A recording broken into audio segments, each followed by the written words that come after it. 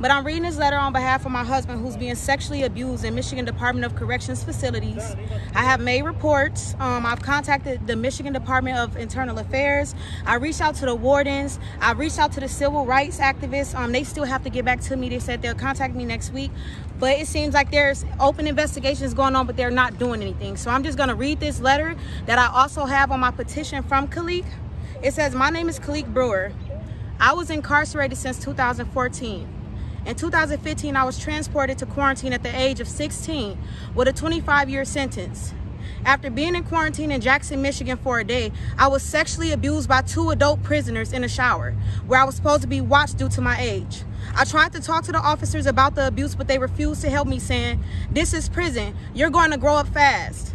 I then tried to talk to other COs, but wasn't able to get any help.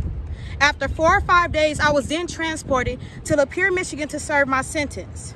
I was then sexually abused by a correctional officer named Elmer. I was sexually abused several times by this officer. I talked to the heiress named Daniel Bills to help me with the officer who was abusing me, but I was still left to tend for myself. Whenever I would try to talk to staff, I would be called a snitch just because I didn't want to deal with the abuse anymore. As time went on, I felt as if it was normal being young and going through these problems. At Carson City, where he's now currently housed, he's experiencing verbal sexual abuse from a correction officer named Bohan. This officer would tell me to do things like go have sex with other inmates. He will also say, "You're my boyfriend." This officer tried to do many things to set me up with contraband because I refused to engage sexually with him. This officer talked to inmates to get me stabbed because I was snitching on him. I have wrote the wardens, the heiress, the inspector, and still have no help. The Michigan Department of Corrections has failed me. I deal with post-traumatic stress disorder to all the neglect by those who were supposed to protect me.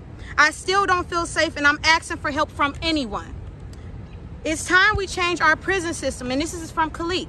"It's time we change our prison system and the corrupt correctional officers. If you know someone or have a loved one dealing with similar issues with Michigan Department of Corrections, please speak on it. Now you never know what your loved one is experiencing behind these closed walls." My question to you, Ms. Dana Nessel and Governor Whitmer and Heidi Washington. Heidi Washington, you are the director over Michigan Department of Corrections. Why aren't you doing anything? I know back in 2015, you stated that you guys opened up a wing in Lapeer, Michigan in Thumbs Correctional Facility so that youthful inmates don't have to be around adult inmates so they don't have to experience this abuse. And it still happened. He actually was in that facility when you guys made this plan of action, and nothing is... It's still the same thing. I don't get it. Even when he was transported to Thumb Correctional Facility, he was being sexually abused by corrections officers multiple times. When he reported, nothing was done. You guys have the PREA, which is supposed to be where they do audits and investigate on these type of things, but you guys can't do investigations when people are scared for their life to tell and speak up for themselves. So like I said, my question to you guys are, what is your call of action? What are you guys really doing to make sure that our prisoners and our inmates are safe, because they're still humans and they still have rights? Can you answer that for me? I've been reaching out to y'all, like I said, through email. I've been calling. Today at Carson City Corrections, they transferred me, then never answered the phone again. I have multiple people that have family members in Carson City Corrections. No answer.